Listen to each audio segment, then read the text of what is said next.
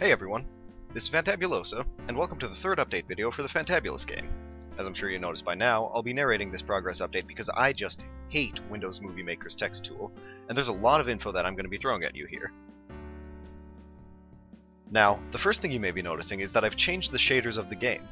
Instead of the previous semi-reflective, realistic style, I've switched to a much more cartoony, cel-shaded style. I feel like these new shaders fit into the N64-esque, goofy feel of the game much more than the previous alternative, though they'll still likely be tweaked quite a bit, as currently they're just the default toon shaders that Unity provides. Moving on, I've fiddled around with nav meshes and how exactly they work in Unity, and have created a rudimentary sphere friend AI that follows you around. As a test, I simply made a sphere friend constantly try to move towards you no matter where on the map you go. However, if he loses line of sight, he gives up until he sees you again. Not only is he able to navigate curves and bends very easily, but he's also able to jump up to predetermined ledges very smoothly and easily, as you can see here. If the player approaches a ledge that the sphere friend cannot reach, however, he hesitates for a moment before returning to his spawn point and triggering a lesser dialogue.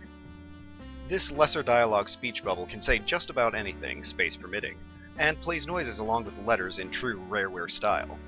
And before you ask, this is not the real dialogue system that'll be used in the game, but it's instead going to be used for, various background conversations and other types of minor dialogue.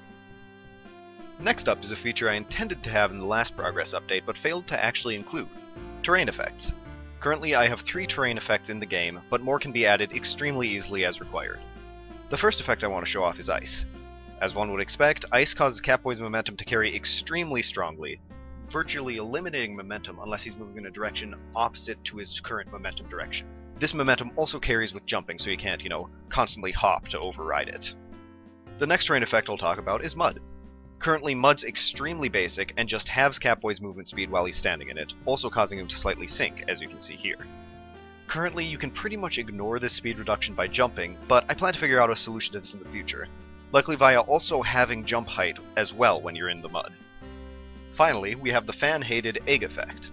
In the old versions of the game, I had virtually no access to the camera effects such as, warps and color correction, so I had to create the egg high effect solely through field of view manipulation.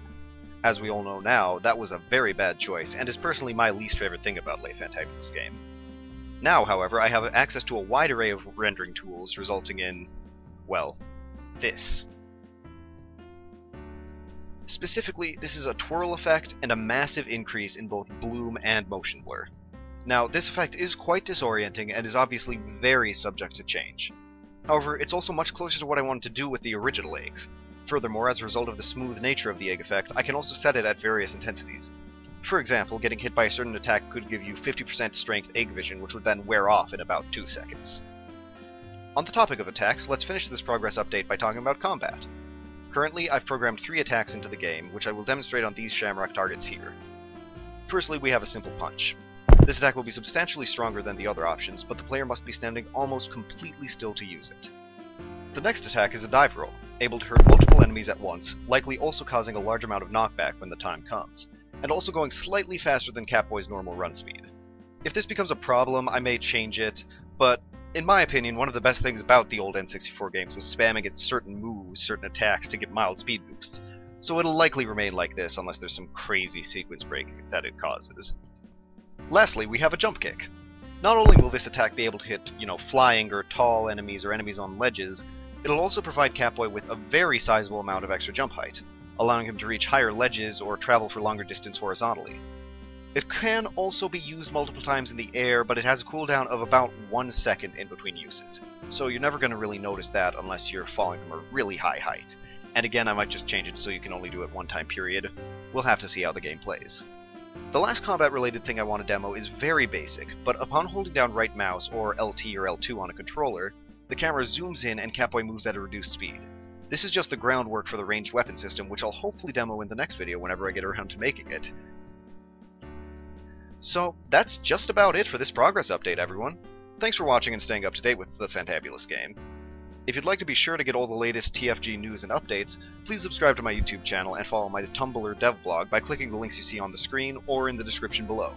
And, of course, sharing the video with friends helps even more than you'd expect. So, if you know someone with a hankering for a weird, surreal-ish collectathon, send them over my way. See you all next time.